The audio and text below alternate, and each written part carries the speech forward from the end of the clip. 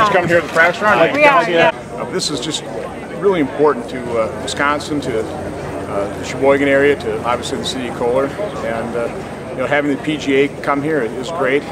This is all made possible because there was an Austrian immigrant named John Michael Kohler, came here, bought a foundry and a metalworking company that supplied farm implements, and turned this into the Kohler Company. Had the vision, had the inspiration, had the aspiration to build something.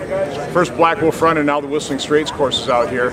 It's a destination. It's the 7th most popular or 7th best golf destination in the world. I tell a story that when Charles Krauthammer was giving a speech here in Kohler, he said, you always hear Minnesota nice? He said, I think Wisconsin even nicer. I completely agree with those comments. And that's what the international visitors and visitors from all over the country are going to see, is that people of Wisconsin are just really good, decent folks. We'll be very welcoming, and we're going to be Wisconsin nice.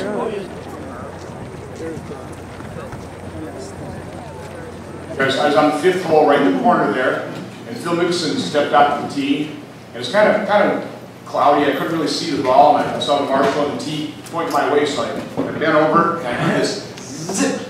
The ball went right by my ear, landed 6 feet behind me. Now, a couple of years later, I saw Phil Mickelson's ad where he hit those folks. You know, oh, if he only would have hit me, I could have been famous.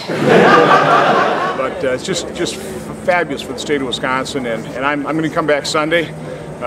Just bought a shirt, so I'm going to be in the proper dress for walking the tournament, and just really enjoying what the PGA has brought, and what the Kohler Company and what Herb Kohler and what that vision, what that aspiration to build something has really brought to this community, to our state, and to our nation.